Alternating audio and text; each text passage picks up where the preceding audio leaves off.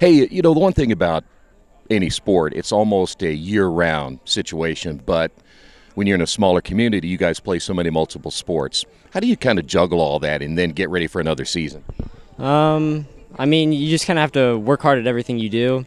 So I think it's important to focus on what you're doing at the time you're doing it, but you also have to be strong and I don't know, stuff like that.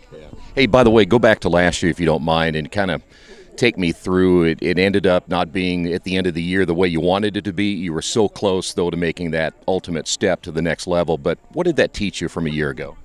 I think it taught us that everything doesn't go the way you think it will, and I think it's a great learning experience.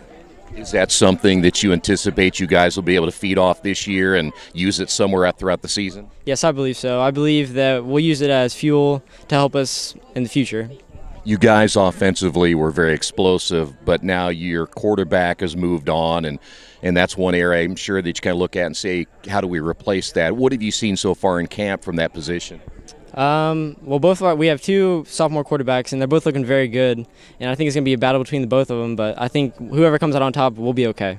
Hey, by the way, you guys are the team now everybody looks at and says, okay, we got to beat Hagerstown. And you guys have had this tradition that's been on an upswing for several years. Talk a little bit about what it means to be that team with the target on your back.